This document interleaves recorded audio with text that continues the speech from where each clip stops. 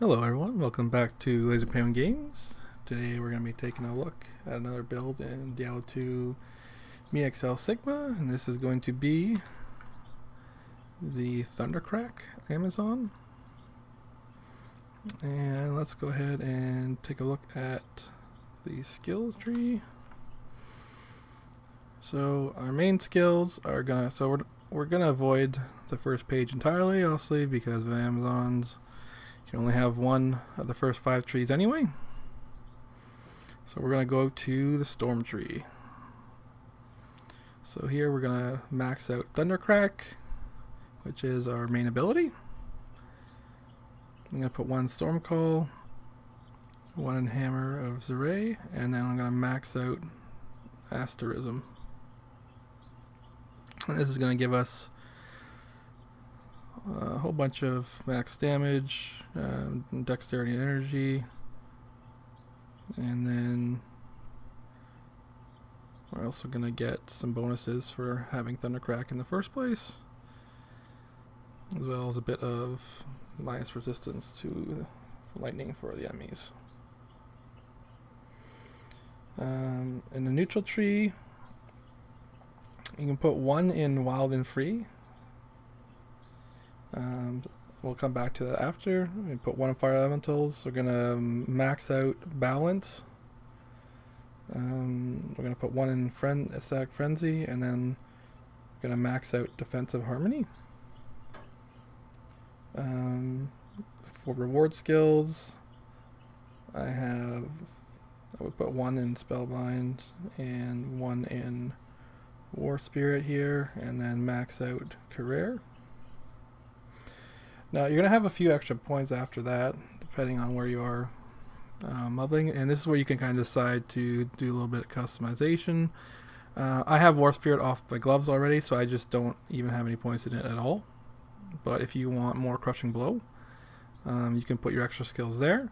If you want to reduce the cooldown of Spellbind a bit, so you can use it a bit more often, you can put your extra points there, or you can go back to wild and free, which is where I put my extra points, and then just get a bit more movement speed and faster hit recovery. So those last few points, you can kind of put them where you want, as long as you have all the other main skills. For attributes, also you're just putting in the minimum strength required for all your gear, and then I cranked up my vitality a lot till I got to about 10k HP, and then put the rest in dexterity for damage, block chance, and defense, and everything else. Okay, so what am I wearing? Okay, so I usually tell you that you can do a build by just wearing crafted gear, and for sure you can try that with this build, but I guess I don't recommend it, as these items can be quite important. So the weapon and the armor are what basically run this build.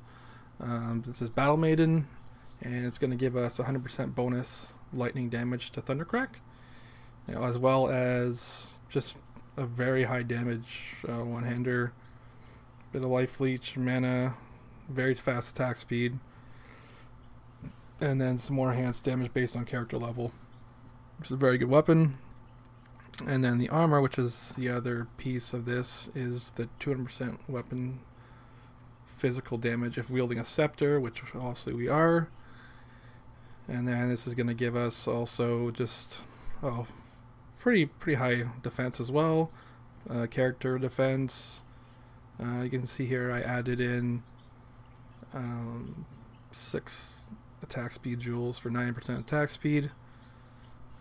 And then there's just a bunch of other bonuses that came off the jewels as well. And then you get the physical resist on the armor, 5%.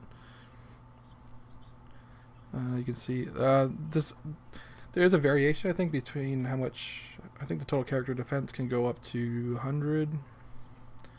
And there's some other things that can be not as good on the armor, but this is what I found, so I'm using it. And then I put the I filled up Taha runes in my weapon for maximum damage. I'm using a crafted, so the rest of the pieces are are not so bad. You can pretty much use whatever you can get your hands on, but if you really want to make this build, you're probably going to have to get the armor and the scepter at some point. I'm going with a crafted helmet, 5 distance on skills, and just a pile of stats, some life regen. I'm going with the same melee amulet here. Here you can have anything else, just anything with skills and attack speed. Also, this is adding the stun attack and a few other bonuses for being a high level sacred rare amulet, but using Titan Steps again here just a bunch of added damage, some crushing blow, more life. Filled it with law runes for extra attributes. This is Rogue Foresight. This is where I'm getting my War Spirit, so I didn't have to put any skills in it. This is going to give me more Deadly Strike as well, and more physical resist, just the same as a belt here, the Champion of the Triune. It's again just Deadly Strike, physical resist, and then you're getting a bunch of other extra, I guess, armor and other stats to go with it. I mean, the minus resist on this belt kind of sucks, but I can see here I'm using the same rings as the Pounce belt as well for physical. If you have 2 Giant's Knuckles, I'd say use 2 of them. If you don't, you can use Rip Stars, which are going to give a big max damage buff, basically, to your damage. And you can add some more defense, mana regen, life, whatever you need to add there. And then this is, I'm going to be using Eloy, which is the same shield I actually used for my summon build. And the reason I'm doing that is it is basically very high defense, and also is going to provide good physical resist as well at the same time. And then you get the added bonus of having a summon, which is going to give you resist all and more physical resist as well while they're alive. So that's pretty cool, just an added bonus, but it's really easy to make. It's just a Vith rune and a Sacred Set Child. And I've put more attack speed in there as well. So I do have quite a bit of attack speed. The only thing I would, I guess, keep adding as I level up more would be, I guess, more life steal and life on hit, which would help me stay alive a bit more, because I added Deadly Strike on the weapon, which is also good. That's the first thing I want to add, and a bit of enhanced damage, but definitely be able to add more life steal and life on hit to it after.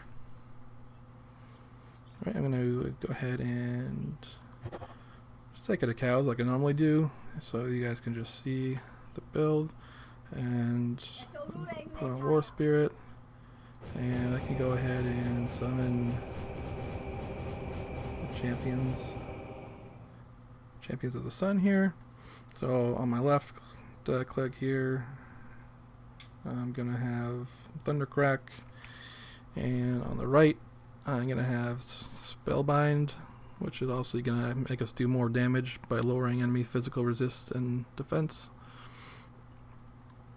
Make it easier to hit them. And I guess my mana regen so high is just, you get a bunch of extra energy for basically being a Scepter's on and having your passive ability. So here basically you're just gonna just smack him, and you just watch the lightning just rip out. It says basically it's gonna hit up to 7 bolts. Yeah, 7 bolts that'll just basically kill everything. You can see that that was Pagan that went off the armor there. 1% chance, got level 24 Pagan Right, which is pretty nice. It just like basically auto heals you if it goes off. You're killing a lot of mobs. It's pretty nice sometimes, just get that auto heal. There's King there. We will find you, King. There's Pagan Right again. It would have been even more nice, like if they made it higher than 1%, if they even made it 5%, even though it's actually going off quite a bit right now. You see it's quite a bit. At only 1%, but 5% would have been even sweeter. 5 to 10%. This king not... I gotta go fight king. Why is he not dead? Is he falling? There you go. Wait, what are you doing, king? I'm gonna give him a beat down.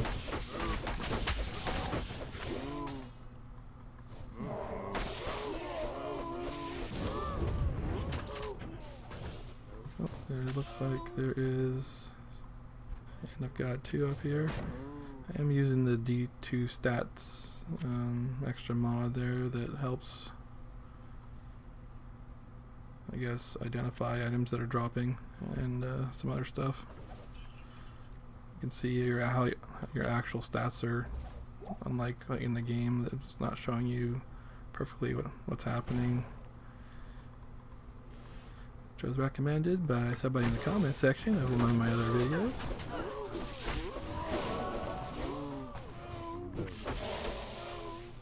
I have it displaying magic sacreds as well, because I'm still looking for some builds basically to turn into superior sacreds. Superior battle, although it's not. I don't have it perfect yet. It's more for trying to just basically tell you that unique or sacred unique or set item has dropped. Oh, we got Sash 4, we got a jewel over here.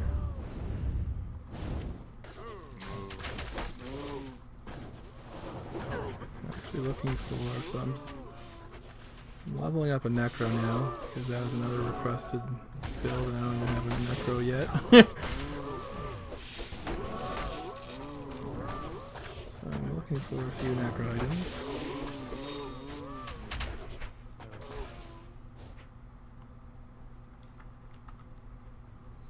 But this build is very simple once you have the gear, and you're swinging and cursing, and then if you want to, see, the thing is, so I'm going up to 49% with the minions out, and it's about 31% physical resist without them. And I'll see all my resistances are maxed out when they're out. They don't have a ton of life. They die, I mean, almost 20k. But in higher level areas, they die pretty quick. It's just so you can just summon them, and then basically you let them die off, and then you summon more, and they're just like you don't really care what they're doing. They're just there to buff you. They'll buff the whole party actually, if you're playing with other people too, which is nice. So everybody will love you for being a Thundercrack zone.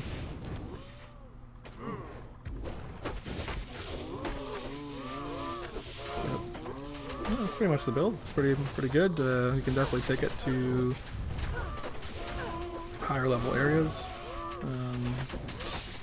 You have more. Definitely try and increase your life steal, although I don't really have enough yet. Also, you have crazy amounts of armor, so you can always add more if you want to. But I think that's pretty good.